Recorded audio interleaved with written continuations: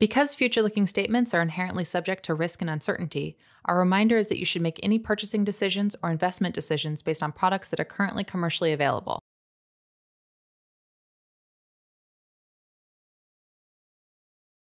Hey everyone, I'm John Whalen, and I'm a product manager at Salesforce, focused on security products like Shield platform encryption and a new product that we are launching later this year that we're all pretty excited about called Security Command Center. Today, I'm actually here to talk about Security Command Center, and so I'm going to explain a little bit about what it is, what it does, and if you stick around to the end, there will be a quick demo that shows a couple of use cases that you might find interesting. Now, Salesforce, we view security as a partnership between Salesforce and our customers. Salesforce has a responsibility to prepare our customers for an ever-evolving threat landscape.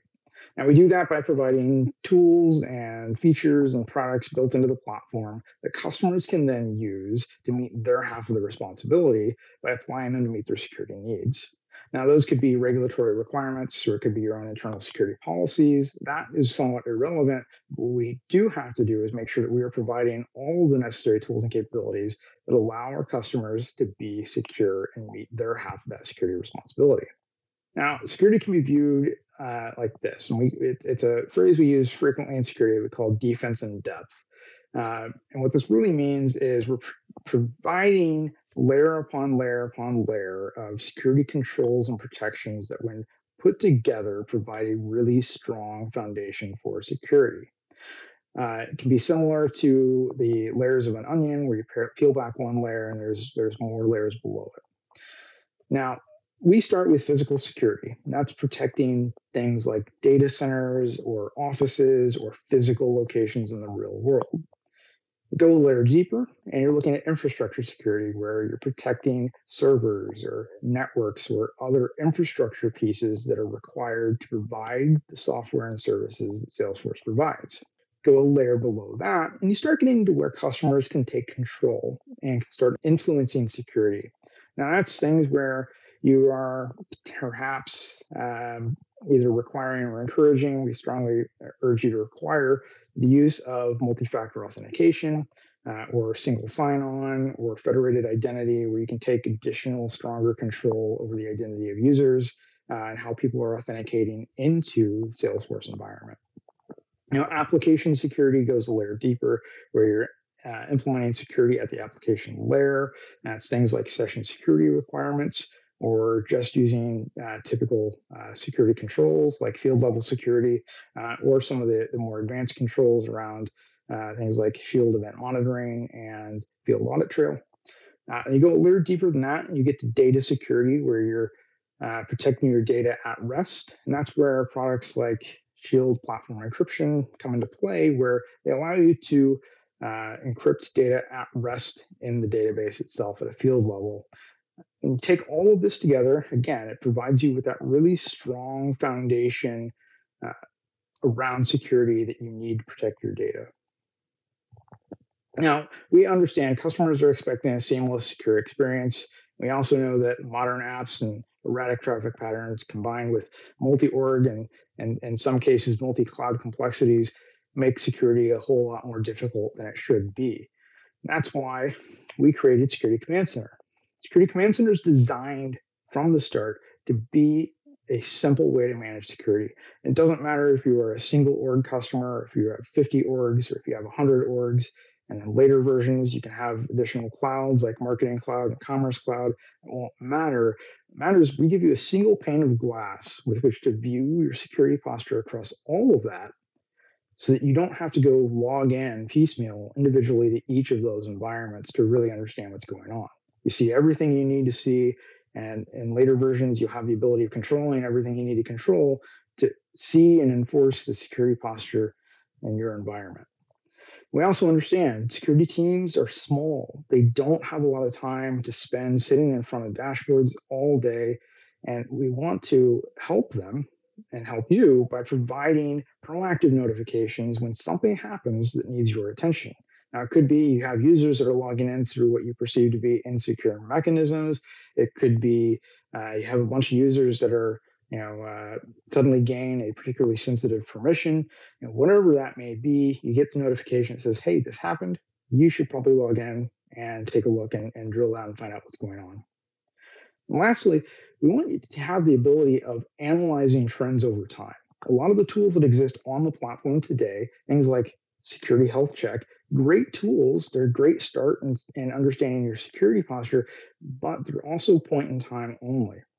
Security Health Check will tell you exactly how things are right now, but it won't tell you how things were 5 minutes ago or a week ago or a month ago. And without really understanding that, you can't understand, are you trending up? Are you trending down? Are you getting better? Or are you getting worse? Is the return on the investment that you're making really materializing the way you expected it would? We allow you to see that with Security Command Center by giving you that historical view. You now suddenly have access to how were things a month ago, how were things a week ago, and are we getting better? So Security Command Center gives you all of these things. It gives you that view across your entire environment.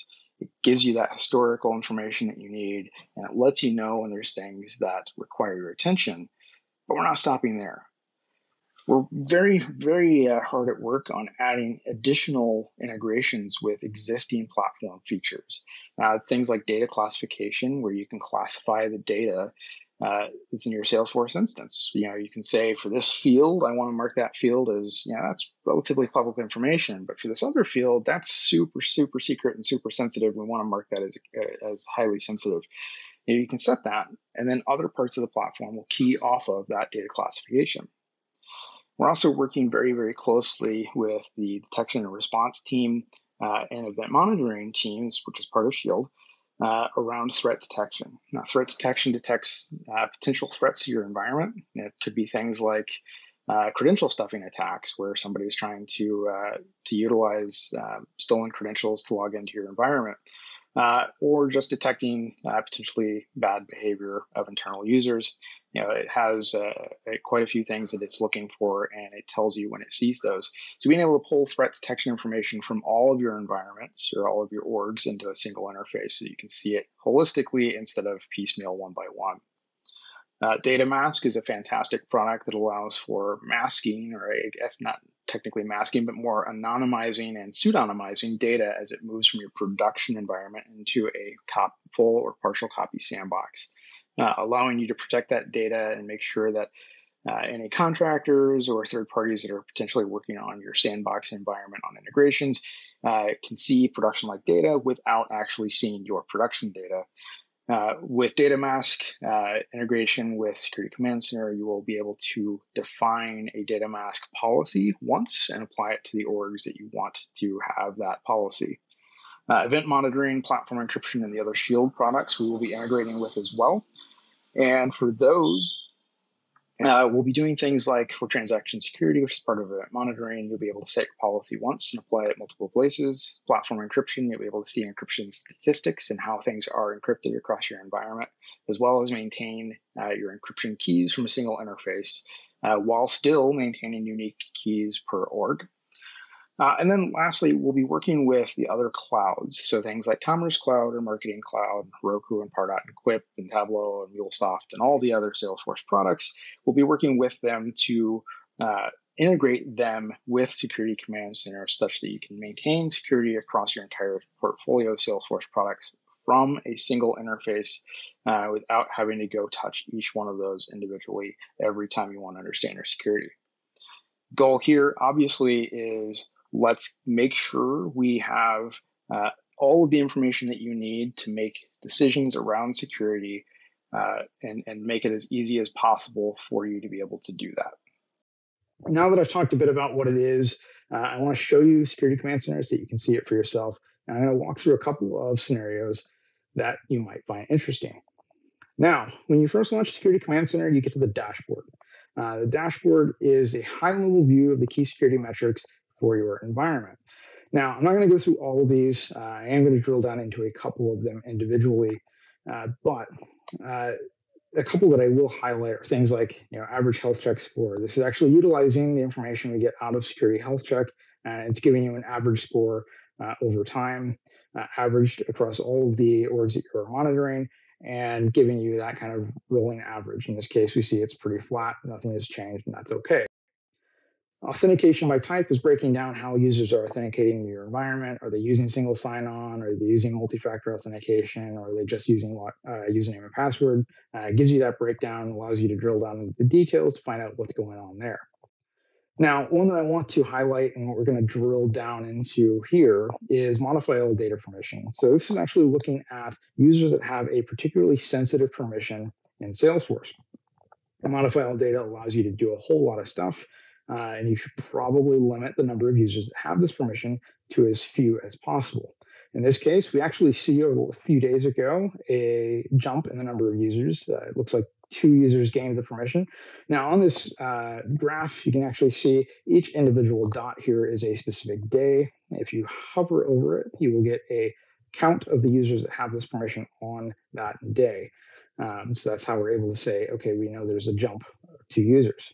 Now, let's look into the details here of what's driving that and see, is there anything we need to be concerned about, or is this okay?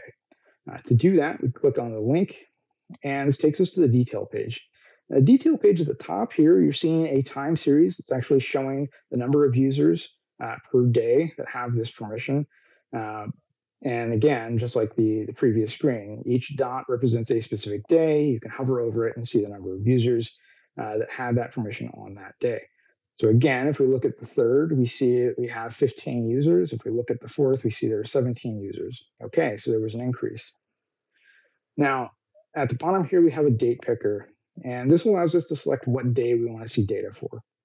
And so if we select the fourth, we can see that the graph here, the chart here at the bottom, is now populated. Now, this is showing us what has changed on the selected day. It's not showing all of the users that have the permission. It's only showing us what changed, who gained or who lost the permission on this day. Now, we get the tenant information or the org information, we get the user information, then we get to action. Action is telling us what happened. In this case, a permission was added. It's either going to be added or removed. Then we get to context. Context is really important because it tells us how this happened. So in this case, we see a user had the permission added, and they had it added because they were granted the system administrator profile. That profile has a permission as part of it. This is normal. This is okay. Now, below that, we see another user. They had it added not through a profile, but through a permission set called modify all data. That looks pretty legitimate to me as well. Again, nothing we really need to worry about, but at least we can look into it and see, okay, yeah, this is okay. And within a few seconds from logging in, seeing it, and drilling down into the details, we're able to get to what we want to see here. Now, if we wanted to see all the users that had this permission, we click all data. And for any selected day, we can see the users that had this permission.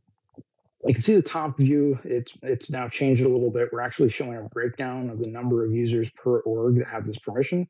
And then below that, you get the full list of users that had the permission. Now let's change gears a little bit and look at a different metric and a different scenario that addresses an issue that's frequently encountered. It can be very difficult to understand a accurate inventory of installed, managed, or unmanaged packages across a large environment. Now, admins can go and install packages or uninstall packages. They don't always tell you that they're doing it. Frequently, they don't. So it can be difficult to really get an up-to-date and accurate inventory of those packages. We've made that super simple because we collect all that information and we show it to you here. And just like the previous metric where we were showing the number of users that had modified all data permission, we still have that time series when you first get to the page. And it's showing each day how many packages were installed across your environment. We're not telling you which orgs they were installed in, just how many. Now, again, you can see there's a change, and you can drill down into the details of that change by just going to the date picker and selecting the date. In this case, the 4th again. And we can see 2 packages were installed. That matches up with the numbers that we're seeing on the top there. And we can clearly see, okay, this is what happened. We had 2 packages that got installed across a couple of orgs. Great. That's useful information. But if we wanted to see that full inventory, you can get that full inventory, and you can have that inventory per day. So I can go back and look, okay, well, 2 days ago or a day ago, the previous day, this is what the inventory was. And you can see on a day-by-day basis the inventory of packages that were installed in your environment. You can sort that by package name, where now you can see all of the orgs that have a specific package installed, or you can do by org ID, where you can actually see all of the packages that are installed in a specific org. It gives you a couple of different ways of looking at the data, both of them potentially useful depending on your specific needs. But it gives you everything you need to, at a glance, see, hey, there's something I want to look at. Or if I want to get a full inventory, you can click within a couple of clicks, get to all the data that you need. Now, we do have a beta. That beta is in the summer release. It's just now rolling out. And you can get access to the beta. All you have to do is reach out to your account executive and ask for them to enroll you into the beta program. They will have to go through a relatively easy process for them to get you in.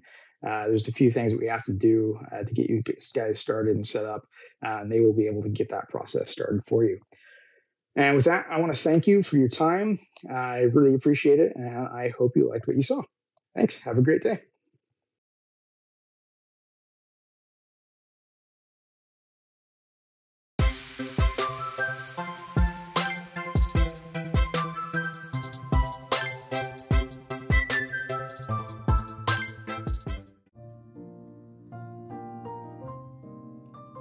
Did you know most of the time we all have positive intent, but sometimes it's the impact of our actions and words that can do harm to others?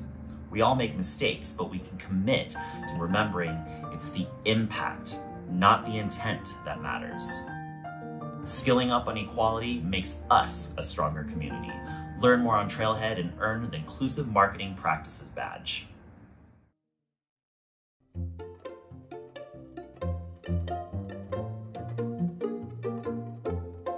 We could all use a North Star right now to help navigate these times. Inspired, we created a web app that allows anyone to create a digital vision board to help guide you through these times and inspire you to thrive and emerge stronger. The app is called My North Star, and you can find it at mynorthstarapp.com. The experience is easy, fun, and takes less than 5 minutes. It allows you to add your vision for how you want to be during this time, the values you want to prioritize, the actions that will bring your vision and values to life, and finally, the photos that will inspire you. For every board posted on Twitter, LinkedIn, and Facebook with hashtag MyNorthStar, we will make a donation to UNICEF, who are on the front lines helping families all over the world impacted by COVID-19. What does your North Star look like?